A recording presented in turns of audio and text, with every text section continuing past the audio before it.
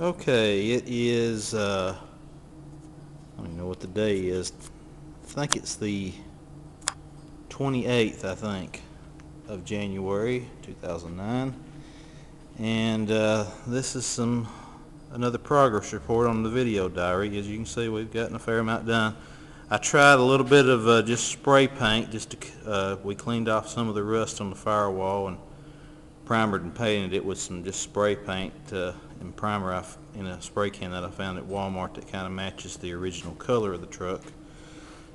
We've got the channel kind of welded up to the frame. It's not the greatest looking weld in the world. The welder I used was a little too small for this thick of metal, but we've already got bolts in it as it is. I was just wanting to kind of put some welds on it for a backup between the channel and the frame, and of course we'll tighten the bolts up holding the cross member to the channel.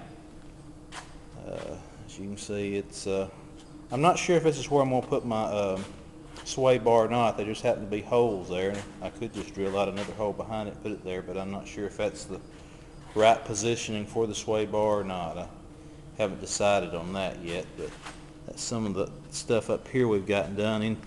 In the interior, we've of course taken out the seats, the seat belt. We've removed pretty much the vast majority of the wiring harnesses, with just the exception of a few little things. I cut out all the rusty part of the floorboard that was on the passenger side. There's still some more metal I need to replace right over here on the kick panel, at the bottom of the kick panel. But I've got the majority of the metal up here where the seat was at is pretty solid.